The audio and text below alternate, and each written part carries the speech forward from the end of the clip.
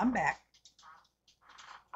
I decided I was going to try and do 2 looks with my little elf bite. This is the hot jalapeno. Now, this is the second look. I've got the first one in pictures that'll be at the end. However, this film is not going to contain the how-tos or anything like that. This film is going to be about Jacob Blake, a young man with young children who tried to assist in breaking up a fight and was shot by the cops because he had a prior record on a domestic disturbance. They didn't ask who was fighting. They didn't ask what it was about. They made an assumption. The reason in the video that he was walking funny is reported to be because he was tasered first. He had 3 young children, his sons, in the SUV that he was trying to get into so he could be with his children to keep them calm after he had been tasered.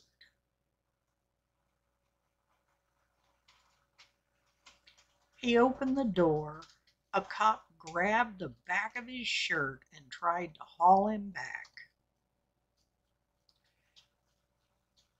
And even though the man was not armed, and at that particular time in his physical condition, he probably would have been really easy to restrain.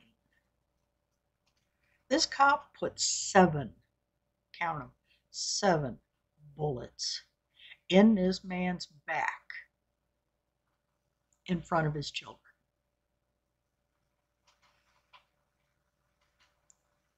He got lucky.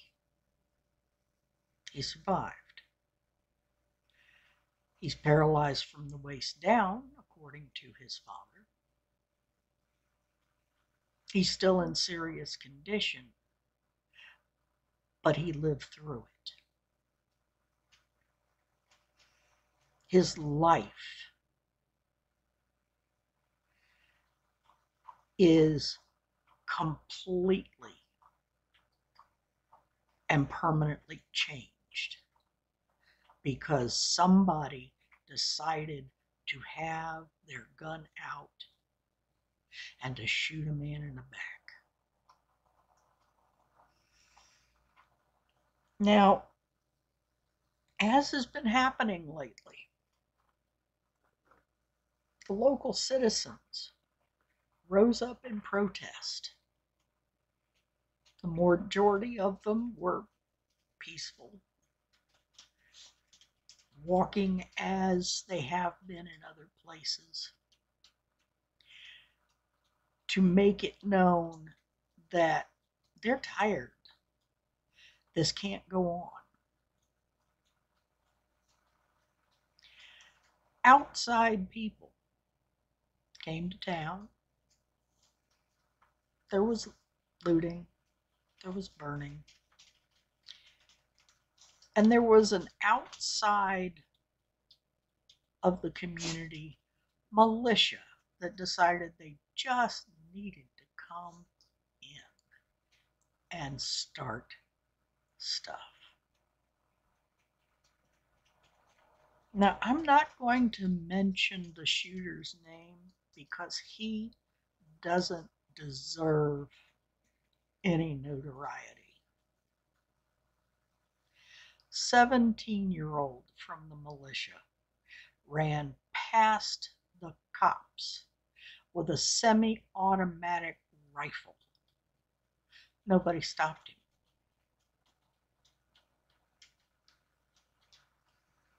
He murdered 2 of the protesters. And when another one of the protesters attempted to disarm him once he was on the ground because he tripped,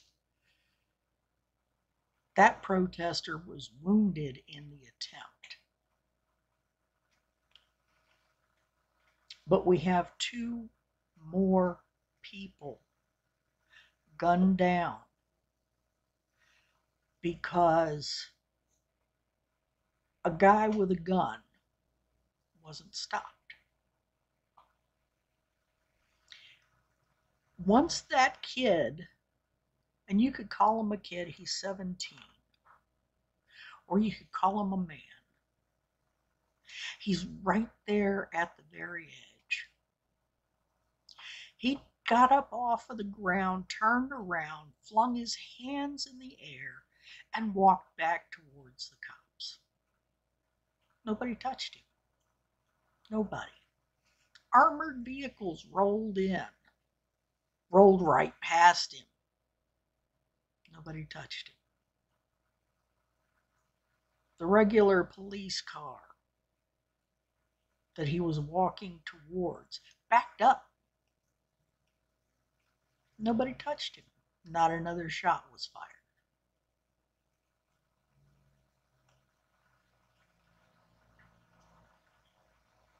If that had been a black man with a gun walking down the street, even though he had his hands in the air, the cops would have been all over him.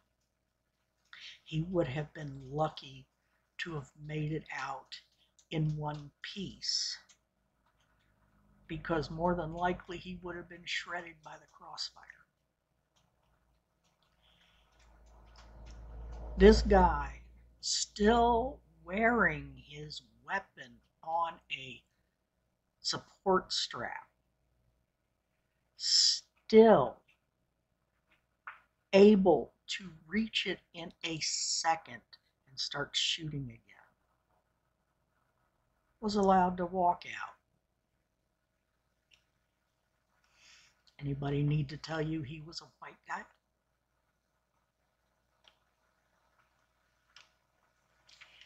This has got to stop. Yes, I took notes on both of the cases.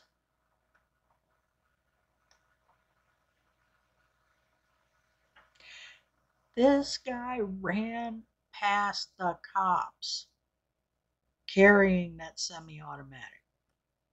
Ran past him. Nobody stopped him. There was no weapon that Jacob Blake had. He was completely unarmed. The cop that shot him started yelling, "Drop the knife, drop the knife, drop the knife." There was no knife. They already had their guns out when there was nobody with a weapon. Yeah, they had a fight going on in that front yard. Nobody had a weapon other than their fists.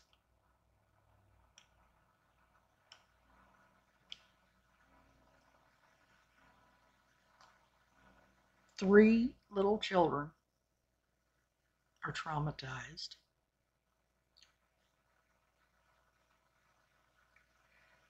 Jacob Blake has had his life irrevocably damaged because cops couldn't maintain some semblance of sanity. They couldn't maintain some semblance of professionalism.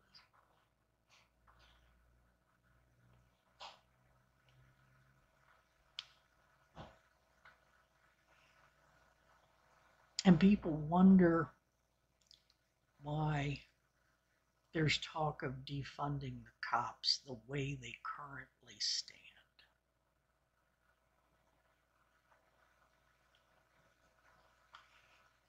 You know, they're supposed to be trained in de-escalation. Doesn't seem like it, does it?